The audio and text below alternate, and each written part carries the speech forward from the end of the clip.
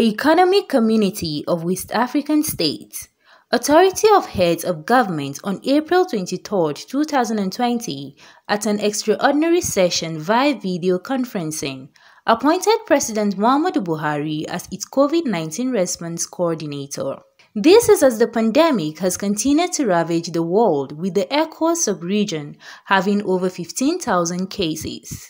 Congratulating President Buhari for the appointment, a civil society situation room on COVID-19 at a news conference wants him to replicate the Nigerian approach of setting up an ECOWAS Task Force on COVID-19, as well as persuade other leaders of the sub-region to give priority to the health sector. To quickly develop and implement a comprehensive regional response plan,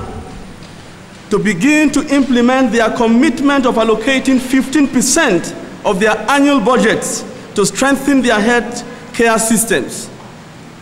to develop a post-pandemic economic recovery and growth plan for the ECOWAS sub-region, to set and step up responses in the areas of testing, training of health workers, investment in the development of vaccines and therapeutics, and development of molecular testing capacity for future infectious diseases, to embark on economic diversification and rural industrialization that will add value to local raw materials. We call on the cancellation of public debt